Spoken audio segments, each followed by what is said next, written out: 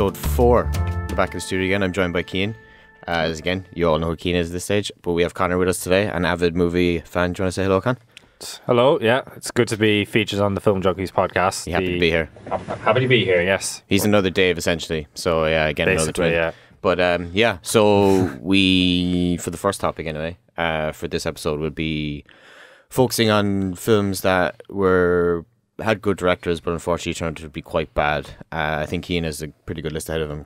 Conor has good ideas in his head as well. I do too, but I'll go to you first, Cian. I think you were writing extremely avidly there before we started. Yeah, absolutely. It's a very interesting topic because, directors are human too, and it's impossible for someone to be on their game the entire time, day in, day out. So when you're a good director and you have a big, long career ahead of you and behind you, there's a very good chance that at some stage in your career, you made a film that didn't quite make it.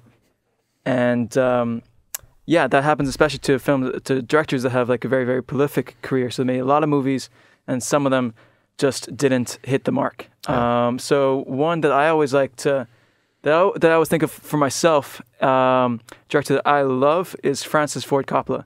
Okay. And he's pretty much acknowledged, I think, as one of the greatest filmmakers of all time, pretty much by everyone. But he's had some stinkers. Yeah, absolutely. Absolutely. So like, See, I wouldn't personally know too much, but I think that's why you're... I mean, even if you don't know Francis Ford Coppola, you definitely know the films that he's made. You know okay. Apocalypse Now, the Godfather trilogy, Godfather Part 2, he won Best Director. And one of my favorite films is The Conversation, which won the Palme d'Or. If you're looking for a film to watch, I'd recommend that for sure. But then some of the films that weren't quite as good, that people perhaps pushed back to the back of their memory, right. try to suppress the memory of these awful films. One of them is a film called The Outsiders. The Outsiders was a film in 1983, and it's based on a novel.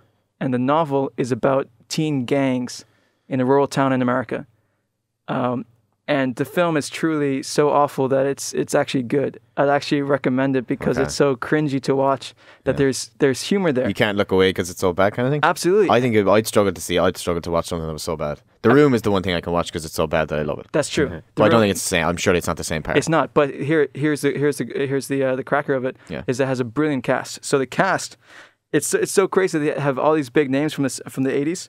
So there's Rob Lowe, Emilio Estevez, the brother of Charlie Sheen. There's Matt Dillon. There's Tom Cruise, a very, very young Tom Cruise, and then Patrick Swayze and Ralph Macchio. That was one of his first films, Tom Cruise, though.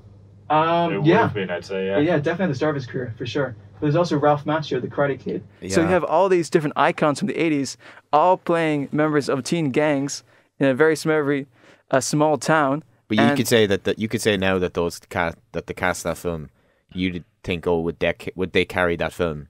But back then they wouldn't have been. I think they wouldn't have enough kind of experience or be well-known actors to carry. They wouldn't have been huge. Back then it was just the film definitely itself. moved on. They definitely moved on for sure. And at the time, it was actually quite successful. Like in the 80s, cringy was the good, but at the time it did make a profit. And obviously, everyone in that film went on to have a hugely successful career, including Francis Ford Coppola. So they definitely didn't hold them back. But I would recommend it because. There's just a lot of iconic, really, really lame writing. Yeah. And it's just so cringy that it's just you can't look away. This one as well that I picked was like Matt Damon is starring in it hereafter, and Clint Eastwood is one of my favorite. I think Gran Torino is definitely up there, one of my favorite films. But as a director, this film was just, I don't know what it was. I think he casted like a set of twins that had been in an episode of I can't remember the name of the. Like a TV show? Yeah, they were in an episode, but they only one episode before. That was their only acting experience, I'm sure. Wow. And they haven't acted since they acted in that film. Oh dear. It was just a whole bunch of kind of... it was more the script rather than the actual directing, I think. But what do you think, was Eastwood mistaken in his appraisal of their acting in that one episode? I think so. But too high expectations? Yeah, Matt Damon was pretty good in it, to be fair. I mean, he is a great actor. But I say this was ages ago. This was 2010. And even then, he still had a good bit of kind of fame about him. But Clint Eastwood has made so many films that it's like really, it's statistically impossible for him not to make. Yeah, bad I think films. he makes one banger of a film that he acts in, and then he goes on to direct 10 more with the budget that he has from just his salary. It's like he makes one film and then he does what he wants, literally. He goes from one set to the very next set. He makes like 3 films a year. Basically. There's no Acting, particular genre I directing, think he enjoys. Yeah. What was his last film? The last one, he made one after American Sniper, I think. He made a very small one. The Mule. The one with Brad Pitt? Oh, he did The Mule, but I Yeah. think he did one even after The Mule. It was about a security guard who was falsely accused of being involved in some sort of terrorist attack. Was that with Richard Jewell? Is that the one with... That came out recently, actually. I saw a poster for that in the train station, Dublin, back in like February. Yeah. It apparently didn't do as well. I mean, I think it's supposed to be okay. What's the actress? Well, she's from Titanic. She's in that too. Who? Kate Winslet? No. Kathy Bates, yeah. I heard about that alright, but apparently it wasn't great. I mean, definitely want to check out because, The American Sniper one, is that the Brad Pitt one? No, it's Bradley Cooper. Yes, I didn't watch it. Just the whole, Sometimes the vibe, Clint Eastwood, the vibe. It's so weird. He jumped from genre to genre. He's not fearless, or he is fearless in kind of exploring new things, which is great. But it's true. He does look at things from a different direction. But at the same time, if you remember the Obama chair thing. Yeah, I have this vivid image of just him like literally strolling onto any film set and just doing what he wants. Like Absolutely. he would rock up and be like, "I'm directing this," and every single other person in the cast crew would be like, "Okay." I heard he goes from take to take. So like one performance, he's like, "Grant, good job," and then moves on to literally. Maybe not even saying good job. He just moves on to the next angle. Yeah. Maybe like after one take. I kind of like that. I can respect that though. And he's directed around 40 films, is he? Absolutely. So, Like, Do you think tons. though do you think it's an arrogant thing where like he thinks he's done enough to do that, or do you think he actually just kind of is naturally like that? The arrogant in terms of he has experience and he knows what He's he made he out knows of what the he 40 odd wants. films he's made. How many do you think he's actually made that are decent? Loads. What's your favorite, Connor?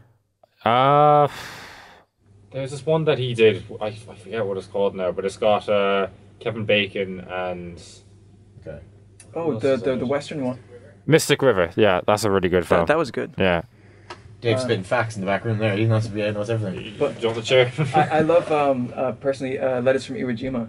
That's one of my favorite. My dad said that. My dad said that to me a few weeks ago. Yeah, he made 2 films about the Battle of Iwo Jima in World War II, America versus Japan, and he made 2 films, one from the Japanese point of view and one from the American point of view. So the very same events, like a 3-week battle.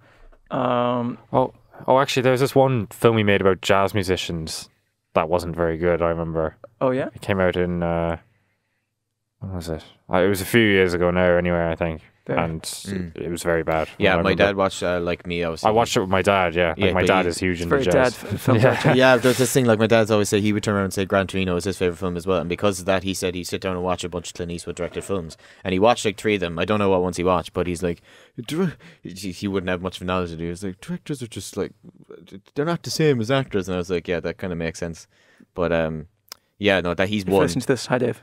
Hi, Dave. Dad, big up, Dad. Dave Senior. So that's one director.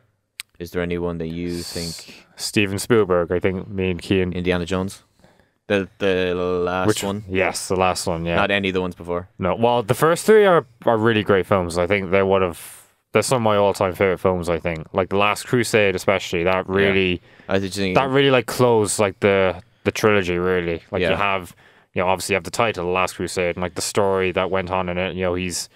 Indiana's like building or developing his relationship with his dad. Yeah. And at the end, they just go off into the sunset. And then you have Kingdom of the Crystal Skull comes out, and it just Harrison Ford ruins just everything. Looks like he's just not interested in being part of the film at all. He wasn't interested. I don't think he wants to even be an actor more. Even Star Wars, he was just waiting to be killed off. Han Solo, he was just like, I'd say if they asked him to do another one, he'd be like, no way. I mean, look, I think it's fair enough after his entire I think career. of his age and to do action movies like that is pretty impressive. Like. Yeah, because I mean, nobody wants to see an old Indiana Jones, especially. No, and he was. But that's why they built up to be Shia LaBeouf to be the new. Well, you see, a lot of people didn't like Shia LaBeouf in the film, but I actually thought he was one of the best parts of the film. Yeah. It wasn't him that was the problem. I liked the relationship between him and the mom. Yeah, and the mom. And the mom. Yeah. No, that was an issue I had. I didn't really like them bringing her back. Actually, was she in? She was in the first film. Yeah, she was his love interest in the first film, Marion. Oh shit! I thought you meant his mom was. No. That's Monkey and get out of It's Star Wars. No, that's George Lucas, isn't it? Yeah. But so you think that the Kingdom of Crystal Skull is that's not a bad one. Like there's just the whole narrative, like the story. It was very much. It's just very puzzling, like the story that they chose to go with. Like they chose to follow. They put in a bit of like science fiction into the film. It just didn't really work for me. Like if you look back at the previous Indiana Jones films, I'm trying to think of it. It's been a while since I've seen it. It's pure the kind of film you'd see on TV at Christmas. Yeah, and you know the action was really not very good, with the exception of like one or two scenes. Yeah, like there's a really cool car chase in the film. I think it's like about halfway through the film. Is that in the jungle? No. Oh no, it's when they're on the bike. It's when they're on the bike. Yeah, that's pretty good. They go to the library. Yeah, because that you can see they actually filmed that like on location. Yeah, they filmed that in America. But then the action scene in the last act where they're going through the jungle in those like big trucks or cars on the cliffside. Yeah, that's awful. And he's like Shadow's like he's like swinging through trees with monkeys and stuff and everything. It's the most stupid thing. And he's like he's doing sword fighting with like one of the main villains. Yeah. It's just really stupid and over the top. I think sounds a bit like Spielberg. We're just taking a day off. Yeah. But I think he just let George Lucas direct. That's one you definitely have a grudge over. Yeah. And another Spielberg film was 1941. It's a film that a lot of people probably don't know of. Yeah. What's that about now? Teach us. It was actually his third, big film that he made. Well, it wasn't really a big film, but he made it after Jaws and Close Encounters of the Third Kind, and especially how good Jaws was. Yeah. And I thought Close Encounters was a bit of a movie. I know you might have thoughts. Connor doesn't know any of these. He's just looking at Keen's notepad and taking films off it. But 1941 was just a really bad comedy film, really set in World War II. It's basically about 1941. Yeah, really. Yeah, no, it was just a very bad. It just had a lot of bad slapstick humor in it, and so he came off Jaws to do that. Yeah, it was made a few years after Jaws and Close Encounters of the Third Kind. It's set in World War II. I know. I like some World War II movies. I really love, but then because the ones I love are nothing like the ones that are nothing like the ones I love. The rest of them, I just find it hard to enjoy them. I don't know. And another film he did that's pretty bad is The Terminal with Tom Hanks. Yeah, I mean, I thought that was a fairly passable film. Like, it's very, I think I've seen it. It's different from his other stuff, so maybe that's why. You hold it to different expectations. You swear Spielberg didn't direct it. It's just a pretty bad romantic comedy film, I think. Really. The thing about Spielberg is he's good at doing things. He's good at the genre films. So he chose a genre which is just like a Tom Hanks comedy, and he just made it, and it was successful. It's awful. But it's just different from his other stuff. Yeah. I think he's tried to do something a bit different, I think, from his previous films, and it just didn't. He realized that's not his niche. Really. That's good though for a director to try something. Do you not think it's a good thing for a director to try something different? I mean, yeah. I mean, Spielberg, I think he's just a very clever person, like a very clever. You were saying that Scorsese's films, they very rarely miss. A lot of them are always hits. Yeah, but they're never the same genre, really. Maybe on the surface, but like you can't say. Well, I'm just going to say compared to, but Shutter Island and Wolf of Wall Street. I'd say. I was going to say they're kind of similar. Do you think? Just because he seems to cast DiCaprio in every film he makes. Well, that's like most films. But The Irishman again then was Scorsese, and that's quite. I wouldn't say it's quite different to Shutter Island, but I'm just picking up three. Yeah, I mean his big genre was just gangster films, but I think the main crux of what he always goes for is relationships, and like kind of something dark happening, and like he also made the one set in Japan. That was what was that called again? Oh, what was it called? Okay. This is why I have this. Yeah, it was. Jeez, but yeah. Anyways, for the most part, Scorsese is pretty much bang on, and he doesn't I think because it's called Silencing. Yeah. There we go. From 2016. Yeah, that's it. I saw that in cinema. Yeah. Yeah. So Andrew Garfield. Yep. What the hell? Yeah, sorry, what were you saying, kid? I was gonna say he doesn't compromise. Like he just instead of doing stuff for the box office, he just makes films for himself, basically. Did you ever see Casino? Casino, no, I haven't. Yeah. Well, he made that a few years after Goodfellas. Oh, and if you watch the two films now, they're very similar beat by beat, I think. Same cast as well, effectively. They both have Robert De Niro and Joe Pesci in it, and my favorite. They pretty much play the exact same characters. Like you'd swear it was like an official when I think of Joe sequel or Pesci, I something. think of Goodfellas, or I think of Home Alone. Yeah, I think of My Cousin Vinny. No, Casino is just like a very watered down version of Goodfellas. I think it just wasn't very good. I don't think. Well, so if you've any more directors, do you think you have more directors? Look, I'm sure there's plenty, but Close Encounters. We could sit like that's the thing with these podcasts. We could sit here for hours if we want to. really but we're just deciding to bulk it up or chop it up as much as can. Alien 3 by David Fincher. That's that's not a good film either. Really. It was one of David Fincher's first films, though. I think. So he's only starting. Yeah, and like it was made as like a sequel to Aliens, of course. They're two great films. Are they the Alien versus Predator films?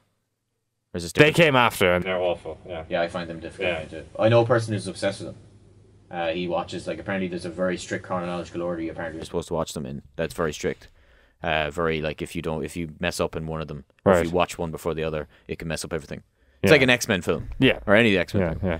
But we could sit here all day and talk about characters. But the next thing we want to talk about was the digital age. Directors transferring mainly to digital age. Obviously, over lockdown, a lot of people downloaded stuff like Amazon. Apple TV, Disney Plus came out. But I think we've started to see in the last few years that a lot of these films that were coming out on Amazon, Netflix are getting not Oscar nominated. Yeah, so absolutely. Like you've got A Marriage Story, The Irishman from Netflix. Then you've got Green Book and stuff from Amazon. You've got a lot of different ones Oscar nominated. Not winning, some of them winning, but a lot of them being nominated. And do you think it's something that directors are starting to see a lot more now? That it's an opportunity?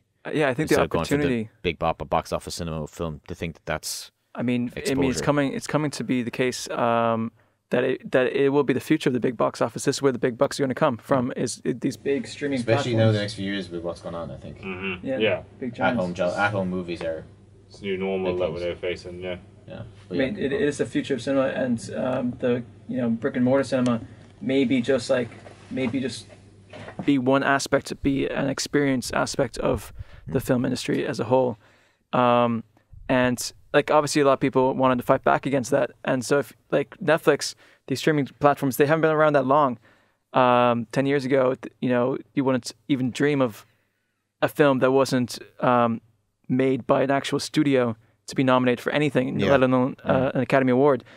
But I remember Manchester by the Sea, that's bought Amazon. By Amazon. Yeah, so it wasn't made by Amazon, it was bought by Amazon. That got nominated for a few. It did, but people, maybe it just streams on Amazon. But it's out down here for Amazon Films, Inception's there.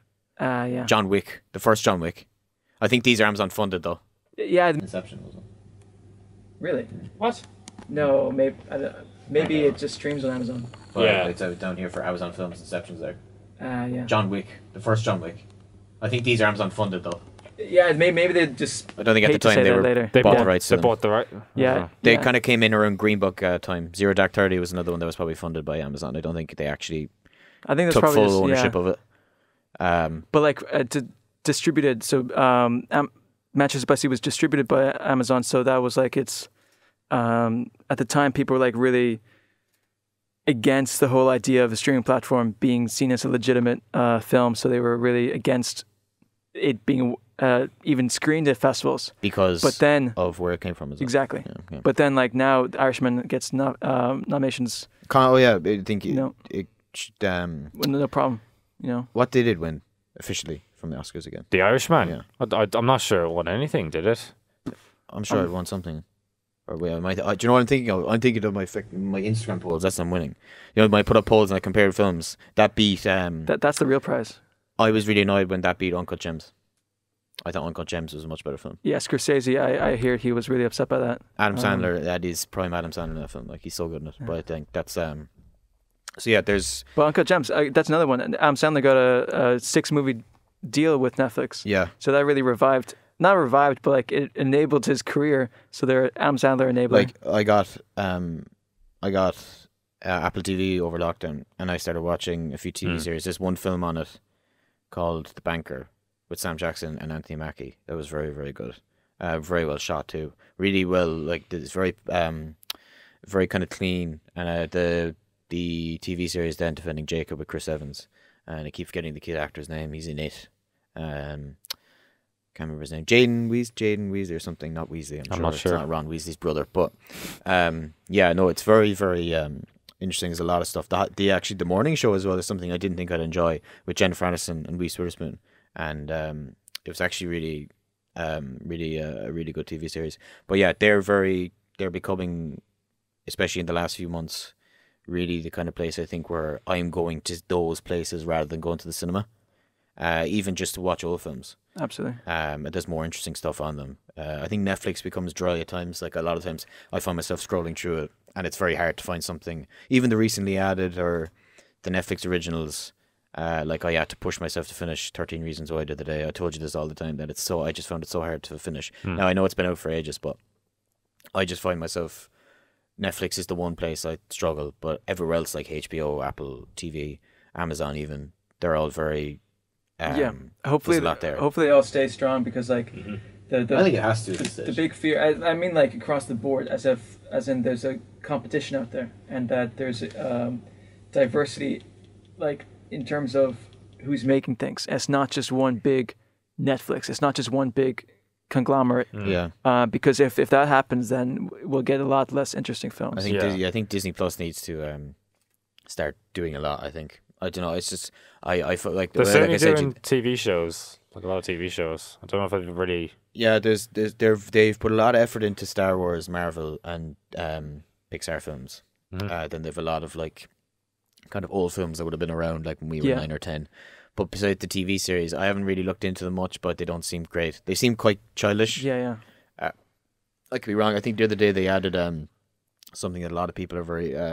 There was like a theatrical release of, a release of a theater, or there was a play put on it the other day that got a lot of good reviews. But still, I think Disney Plus is the proper kind of release that they've done originally since they first released Disney Plus as a platform. Oh, fair. So I don't know. I think Disney Plus is for me, Apple TV, HBO, and Amazon are the best ones out there. I mean, I think I struggle with Netflix. Netflix is also if we go back to the like actual movies being produced by platforms, or like it's Netflix Studios or it's Amazon Studios. Like they're like now a studio making films, and Netflix does have a lot of really high caliber films. For instance, one of my favorite directors of all time would be the Coen brothers. So Joel and Ethan Coen.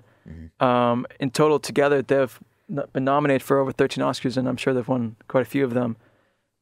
But one thing that they've been known of, they made True Grit. No Country for Old Men. No Country for Old Men was a fantastic film. Great film, yeah. So they made 18 films in total. But one thing they've been known for throughout their careers, they've loved film, as in the actual 35 millimeter film, film shooting on film.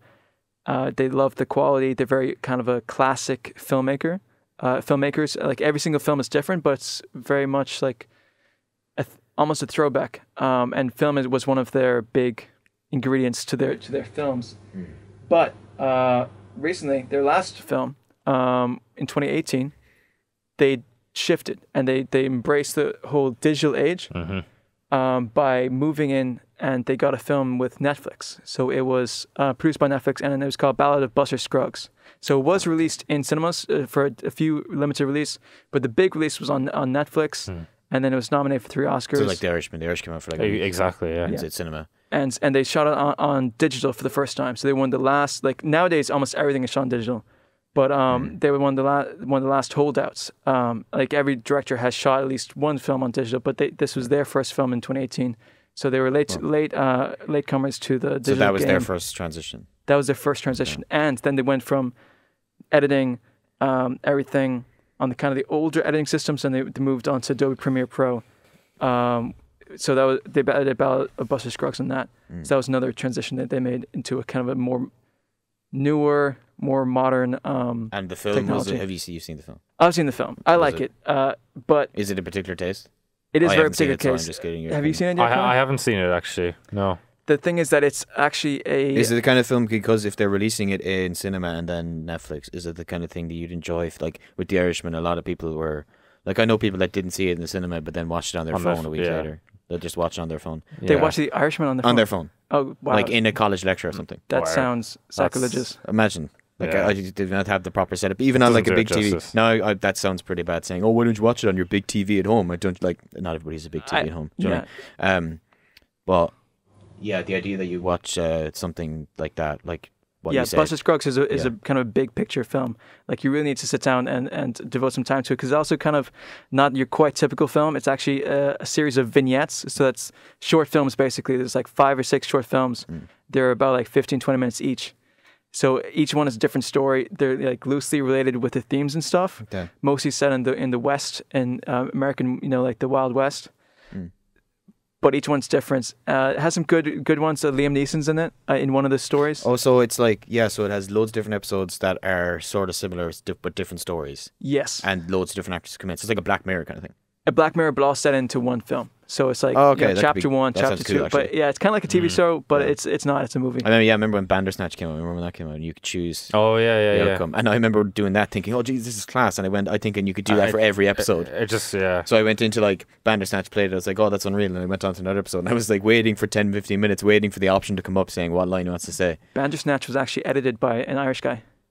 Right, really, which is actually really, really cool, and he just got nominated for an IFTA for best editing for Bandersnatch. Wow! Wait, just now? As in, like the IFTAs just got released a few days ago. Oh yeah, but I haven't heard. Is it best editing? Best editing, yeah. For Bandersnatch. Well, really. Did you think having like the whole multiple choice ending kind of like compromised like the story or the structure of the film? Or? I mean, it was an experiment. Oh, Tony Kearns. Yeah. Black Mirror Bandersnatch. There it is. Yeah. What's his name? Tony Kearns. Tony Kearns. Geez, I don't know, because I remember watching that and thinking, there's one actor that I recognized. He was the guy from... He's quite a young fella. He was in Detroit. He was in The Revenant too, and he played the really the kind of dopey kid in We're the Millers. Yes, exactly. His career, he was in that film, and then he was all over the place. It was crazy. Like he was really plays a lot of different type of characters in it too, which is cool. I don't know his real name. But his real name. His actual name. His real name is we just call him Joe. But he was. That was good. It's good to see an Irish person nominated for that too. Jeez, that's crazy. And for such like a very like experimental editing based. Yeah, film, that must have taken a while. That's a lot of coding. Not coding, but yeah, I'm sure they had other guys. They had other guys do that. Technical guys doing that. He was part of the process for that. Yeah, the storytelling. Absolutely. That's a big part. Yeah, that came out. That was huge. But yeah, that sounds cool. What you're saying, that it's kind of like a Black Mirror.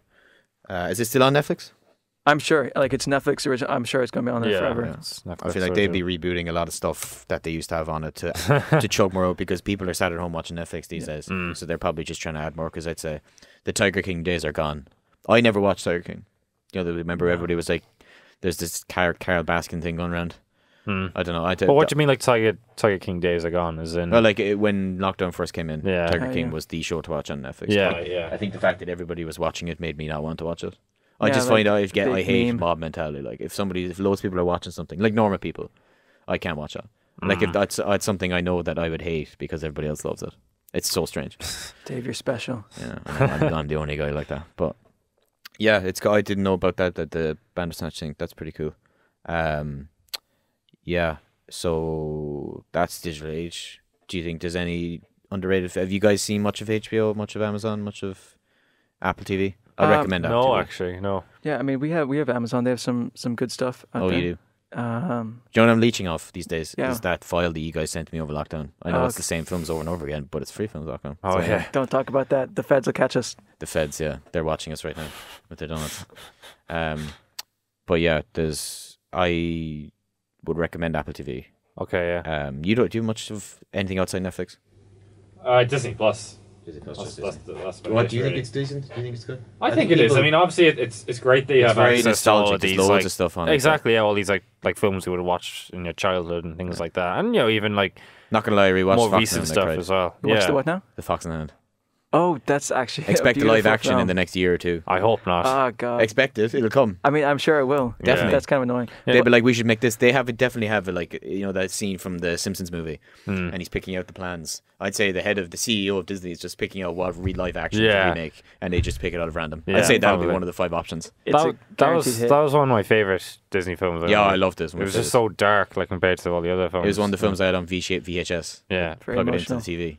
But another streaming platform that you may not have heard of, actually there's a few now that I think of it, but one that you should check out which is quite cheap, compared to all these other Disney Plus and stuff like that, is one called Mubi. If you're a student and you're at home listening to this right now, go to Mubi. You can actually get a free trial. I'm not paid by Mubi, but you can get shout out to you, a free subscription for all third level students. Mubi. For Mubi. I feel like I've heard of that. MUBI. And so what they do, their shtick is that they only have 30 films. So one film for every day, and every day one film comes off, and every day a new film comes on. So that means you don't have a big plethora of choice. You don't have this big confusing maze of different categories and different subjects. You only have 30 films, and they're all really like they're handpicked. So it's this one guy is like choosing like a good film. So it's going to be, at least you may not like it, but it's going to be good. Yeah. It's going to be they do a lot of art house films. They do a lot of foreign films, a lot of old films, and you're guaranteed to not know a ton of them. Yeah. So you should check them out because they have some really, really quality films out there and something new. It's not just the Disney stuff. What would your go-to be for Disney from a nostalgia point of view, do you think? Like what's something that you watch kind of that would be like... Let's think now. Do you watch animated or would you been... Animated, absolutely, mostly, yeah. Because I think people sometimes watch like High School Musical as nostalgia. No. Animated, yeah. I mean, I watched just about every animated Disney film when I was a kid. Yeah. Peter Pan especially was a bit of a favorite of mine. Wait, the animated one? The animated one, yeah. Because there was a live action one. I know there was, yeah, but I don't really like that one. That would have been a favorite of mine. Jason Isaac was in that film, I think. Yeah. So yeah, that's two topics. Unfortunately, we're off past half an hour. These times fly. They always do. Yeah, absolutely. But thanks for having us on, David. We could sit here for hours. But thanks to Conor for coming on. Thanks to Cian again. That's Cian's last episode for this bulk, which is a bit sad to hear. But thanks again, Conor, for coming on. No worries. FilmJunkies. Great to be here. Thank you.